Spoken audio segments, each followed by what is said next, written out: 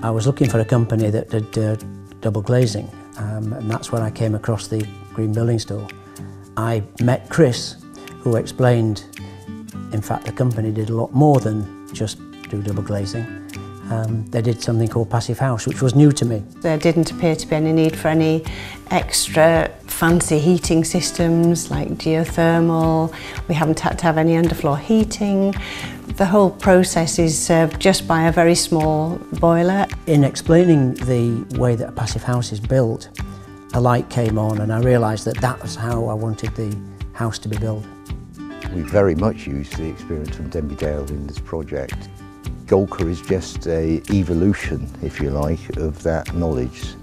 300mm cavities with an insulated Teplo wall tie, building within what I call comfort zones of our local experience means that we can build things relatively economically.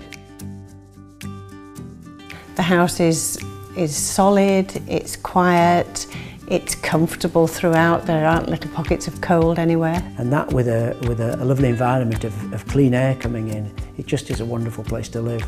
On our 3 certified projects, this is our 3rd one, the building team have got down to 0.25 air changes. To us it's simple really.